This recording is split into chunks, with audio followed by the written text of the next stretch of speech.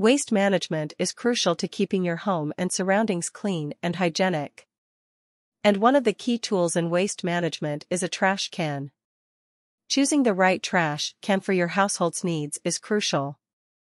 Knowing the gallon capacity of your trash can help you determine how often you need to empty it and ensures that you have the appropriate size trash bags for it.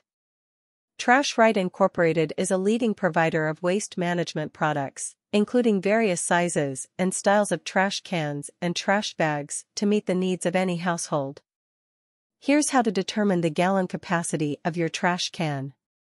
Step 1. Measure the dimensions of your trash can height, width, and length. Step 2. Calculate the cubic volume by multiplying the height, width, and length. Step 3. Convert the cubic volume to gallons by dividing it by 231. Please note that while most trash cans are sold by gallon capacity, the actual volume of the can may be slightly different due to the shape of the can.